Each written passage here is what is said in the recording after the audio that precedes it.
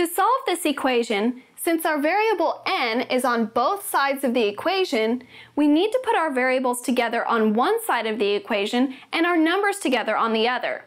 So let's put our variables together on the left side of the equation by adding 2n to both sides of the equation.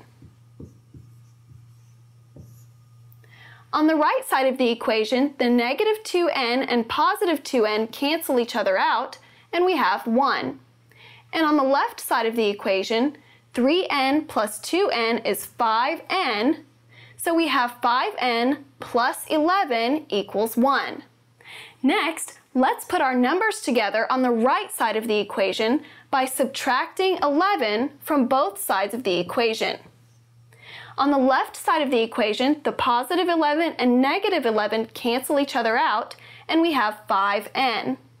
And on the right side of the equation, 1 minus 11 is negative 10.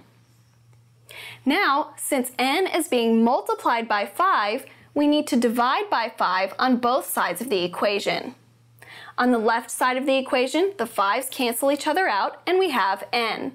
And on the right side of the equation, negative 10 divided by positive 5 is negative 2.